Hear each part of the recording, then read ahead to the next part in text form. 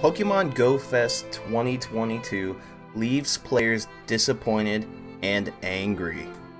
Pokemon Go trainers dub Go Fest 2022 Niantic's worst event yet. Absolutely awful. Pokemon Go fans call Go Fest 2022 the biggest letdown of the year.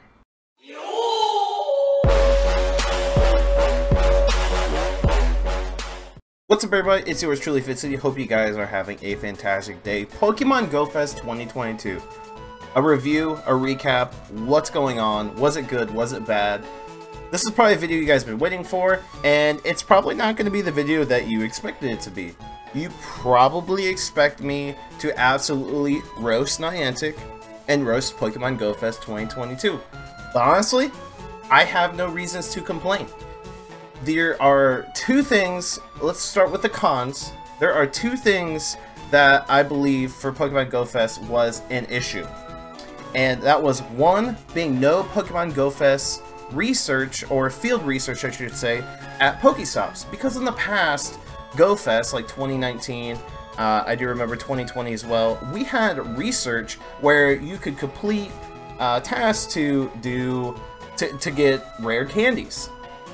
Stardust, silver pineapples, golden raspberries, and you could just farm these and farm those items, and it was extremely nice. It was a good pace of play, and again, you could farm things like rare candy, and they were, if I remember correctly, sometime I think one year it was like you just got one, but you could farm those pretty easily, and another year it was 3 rare candies per research task, which is amazing. So you could farm those on top of doing your normal, you know, grinds during Pokemon Go Fest as usual. But we didn't get those. And another thing, we didn't get Go Fest specific eggs.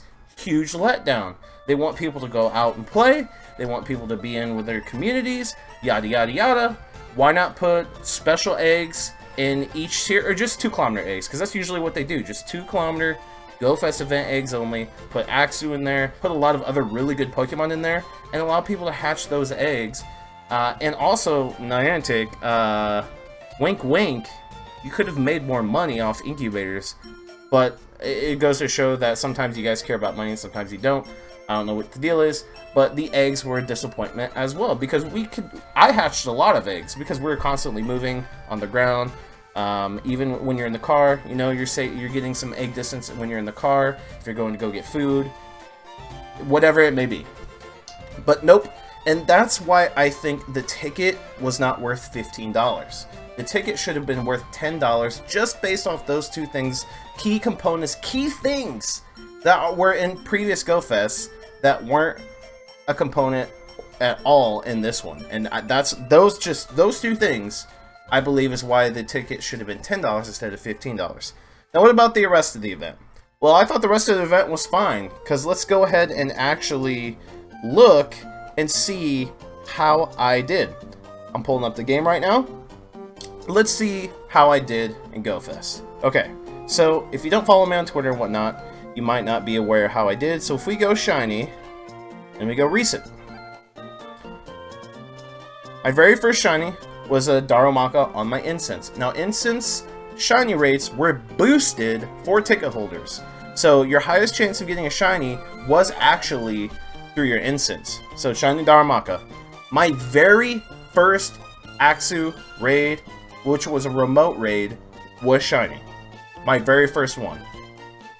I did click on Larvitar just to get candy, farm XLs. Tyranitar is a very good Pokemon.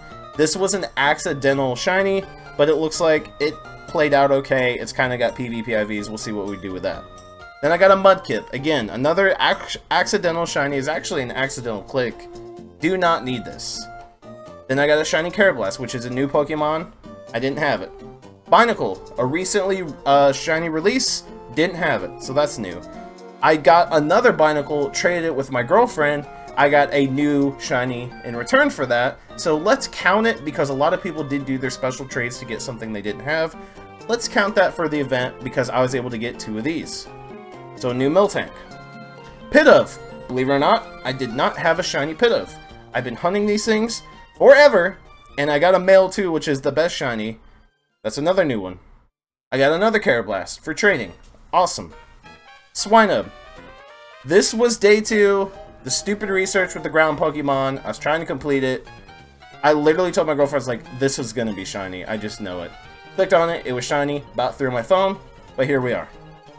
Litleo. I actually needed one of these for a while. Wish it was male, but that's okay. It still fills out the Pokedex. Another new one. Shroomish. Towards the end of day 2. Another new one. And then also, I believe I got a Buizel or a second Buizel or something like that. I can't remember what it was exactly, but I traded it to the girlfriend, got a new shiny. And then literally on the way home on the highway, or off the side of the highway, something like that, I can't remember, we slowed down, and a Clink spawned on my instance, shiny Clink. And then here's another trade, something I had already, and traded the girlfriend and got another new shiny. So let's recap how many new shinies I got just from catching. Clink is 1, Shroomish 2, Litleo 3, Carablast 4, Pidove 5, Binacle 6, we won't count the other Carablast, Axew 7, Darumaka 8, and then total shinies 1, 2, 3, 4, 5, 6, 7, 8, 9, 10, 11, 12, 13, 14, 14, because like I said, the other shiny is something I already had, I do believe. 14 shinies for GoFest this year, with 8 being new. That's fantastic.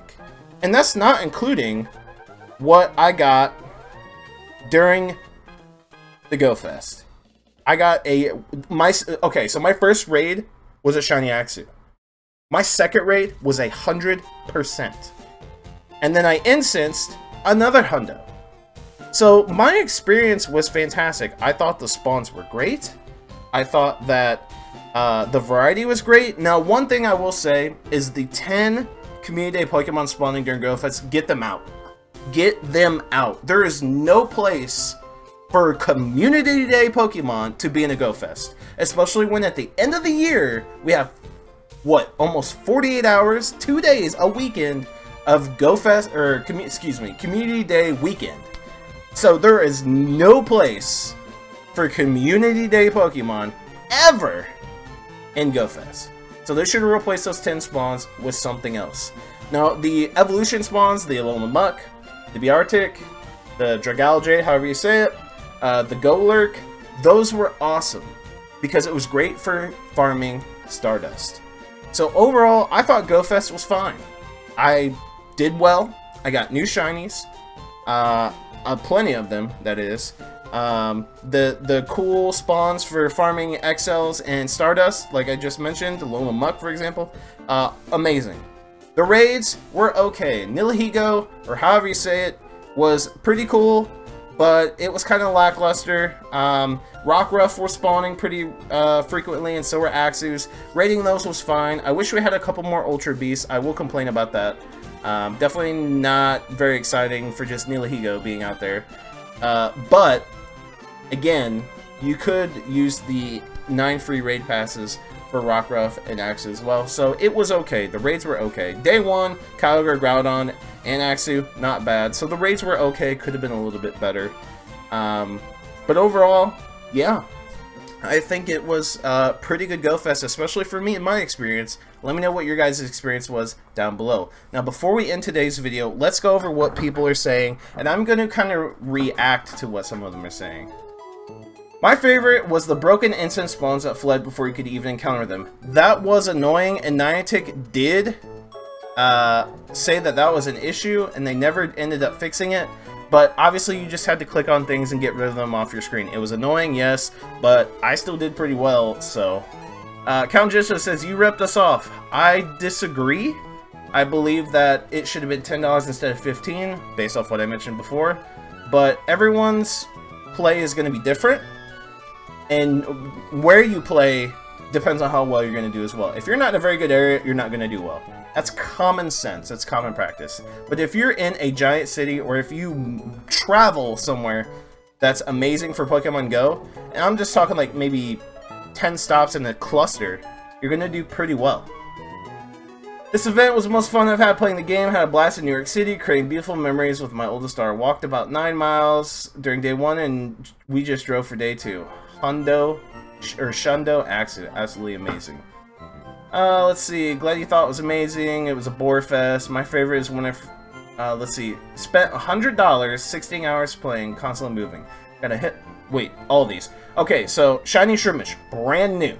Brand new in the game. Shiny Shroomish. Axu, from a raid, which many people did get. Brand new in the game. Carablast, brand new. Numel, brand new. So we got 4 new shinies. We don't know if that Rockruff is new for him, but let's just say 4 new shinies, and he thought it was a letdown. I disagree. Here's the deal, people. Here's the deal. I thought this would be common knowledge, and I see a lot. People are like, well, I didn't get 10, 20, 30, 40 shinies. And then the people that do get 10 and 20 and still complain are getting repeatable shinies. Repeatable shinies. Shinies they've already had and they complained because they wanted more. Here's the deal, and I thought this was common knowledge again. Do not click on shinies you already have. Do not do that. Because here's the deal. I got 8 new shinies that I did not have. Fantastic Go Fest for me. That's all I wanted. Every time I clicked on like the Swinub that I showed you, the Mudkip, and the Larvitar, when I got those shinies, I was irate, I was livid. I do not need those. That is a wasted shiny that I could have had on a click that I needed. A shiny that I needed. But when you're clicking on shinies in Pokemon that you already have, you can ruin your Go Fest experience or any other type of event experience in the game yourself by clicking on something that you already have. Because here's the thing. It's your choice to begin with, but there are plenty of other Pokemon you can click on and catch that either A, aren't shiny, or B, is a new shiny that you're trying to get anyway. So the excuse that you want to click on everything and try to catch everything, but then you're getting shinies that you already have, and then you say you have a bad Go Fest experience, that is your own fault. I really thought this was common knowledge, but apparently it's not. Because I've been seeing a lot of people be sad about the low shiny rates. If you got 4 to 5 new shinies that just came out, or shinies you didn't have, look at this guy. This guy just went nuts, click on everything. Got new shinies and got shinies he probably already had. But he also did play in a big city. He mentions that. Like here, they said, my favorite memory is getting scammed from you guys as you advertise the Go Fest will increase shiny rate for ticket holders, but nope, for me, 8 hours grinding, 20 plus raids in-game each day, only 10 shinies.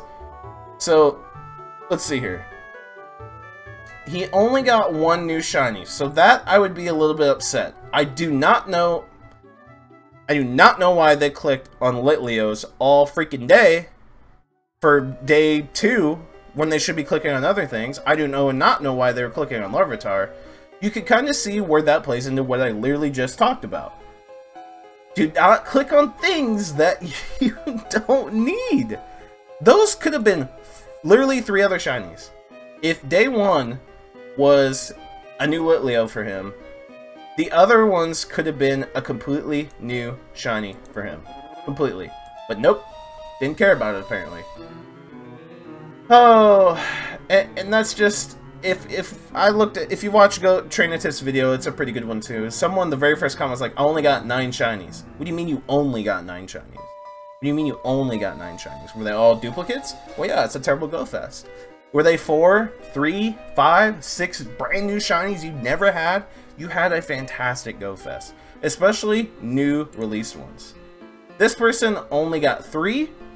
Shiny Unknown, don't know if they've had that before. Awesome. Shiny Weezing, I doubt they had that. It's basically a new shiny, even though it was released a while ago. That's pretty good, but this is pretty bad.